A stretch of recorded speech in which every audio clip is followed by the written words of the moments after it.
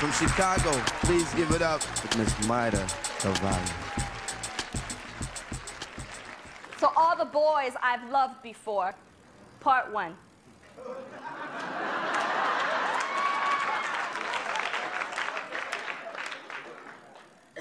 We are not your mothers.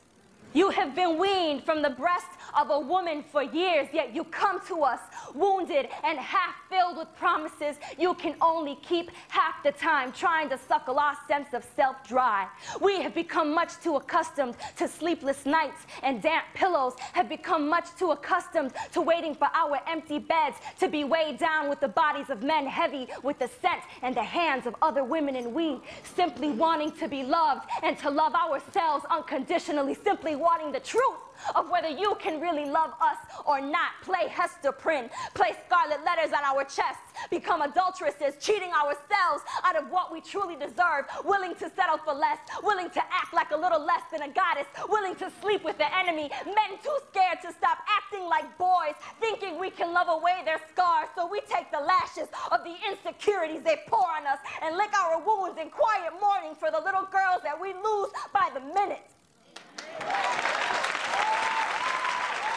Part 2.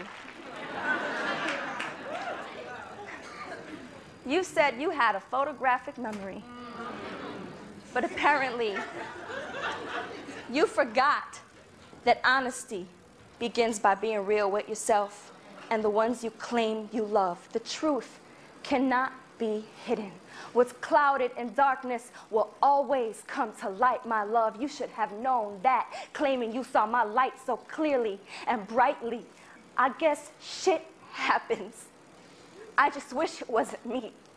And I guess it's so much better to have loved and lost than never to have loved at all. I know that's some easy shit to say, but I'm still gonna try to live by it. I'm still gonna try to put my faith to rest in it. I will sleep on dry pillows now, in a bed big enough to love myself in. I will awake these coming mornings with my eyes dry and shining, full of the knowledge I am priceless and worth nothing but honesty. I will remove the scarlet letter from my chest and take the hand of the little girl I used to be and say, I'm sorry to her. I'm sorry for cheating you out of the joy you have always deserved. And I will wait for a man to come along that can give me the truth of how much he can really love me.